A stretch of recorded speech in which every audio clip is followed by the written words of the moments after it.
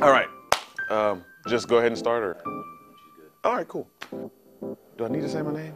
Do I need to say my name? I should probably say my name. I'm going to say my name. That's how I'll start off. All right.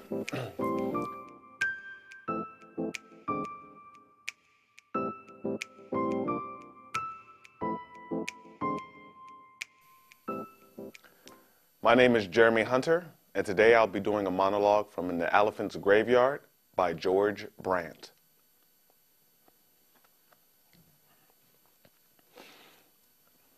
An elephant is an investment. You open up your pocketbook, you throw down the 8 grand, you don't think about it again.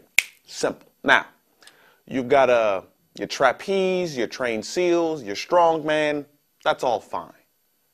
They aren't your bread and butter.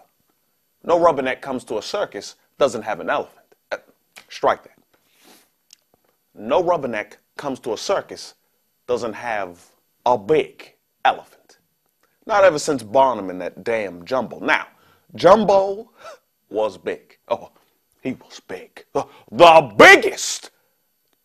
Not as big as the freight train that hit him, but big. Now, Barnum understood about investments. Sued the train company for the insurance money. Pocketed that. Then turned around and paraded the stuffed corpse all across the country. Charged money for that. Till it started to fall apart.